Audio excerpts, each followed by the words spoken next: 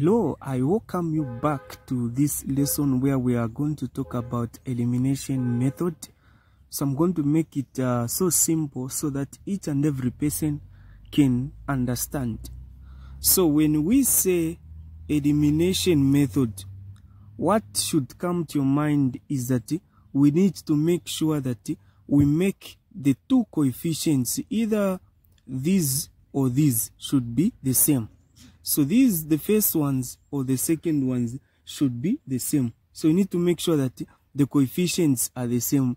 Then we cancel out, or we add or subtract, such that they must give us a 0. So if you check, you can make these ones or these. So making these ones the same, what is the coefficient here? The coefficient of y here is 1. So it goes on top. Then what is the coefficient of y there? Is it 2? You don't get the negative. You forget about the negative. So just get a 2. The coefficient is what? A 2. So we forget about the sign. So have you seen what has happened is that this 2 is here. The 1 which is there is there. Then you start doing what? You start the multiplication. So we start multiplying.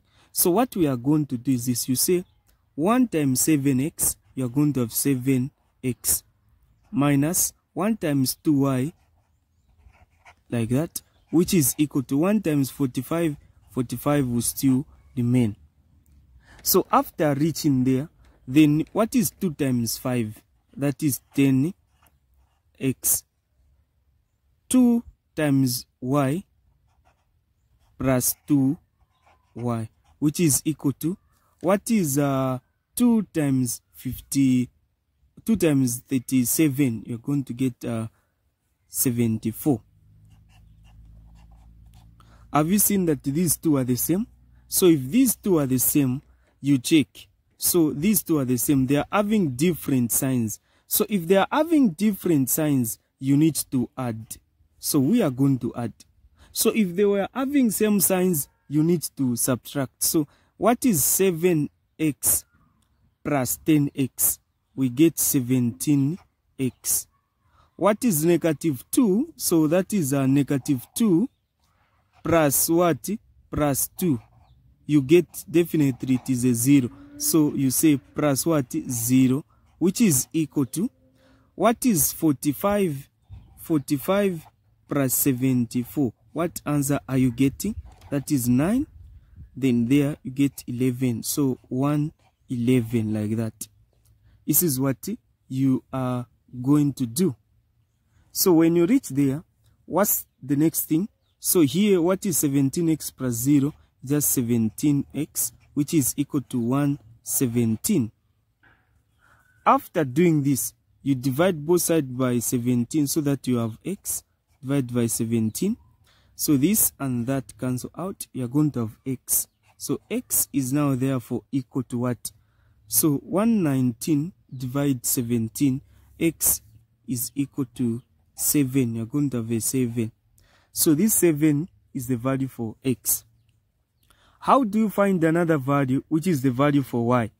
You get one of the two equations. The original equations, you get one of the two equations.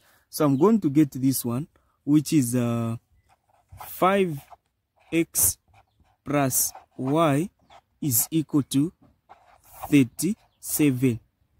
Where there is x, you put what? You put 7.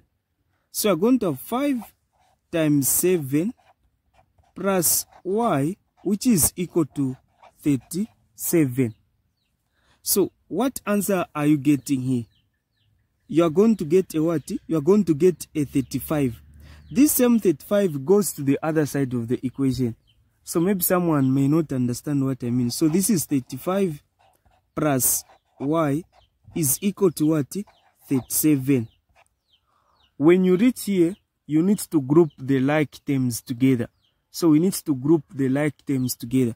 So this is y is equal to, this 35 goes to the other side of the equation. So this is 37. So when this one comes this other side, since it is crossing this equal to sign, meaning the sign is going to change. So it's going to be negative 35 5 like that. So meaning y is equal to, what is 35 minus 37 minus 35? It is 2. So your y is equal to 2. So y is 2, x is 7. You just conclude and say, therefore, x is equal to 7 and y is equal to 2 and y is equal to 2 like that. So these are the two solutions that you need to get. And if you are new to this YouTube channel, don't forget to subscribe, share, like, and comment. Thank you so much. So I did the first part where I talked about substitution method, and we conclude this by elimination method. So if you didn't watch out the first video that I did under substitution, you can search for it and you learn something. Thank you so much.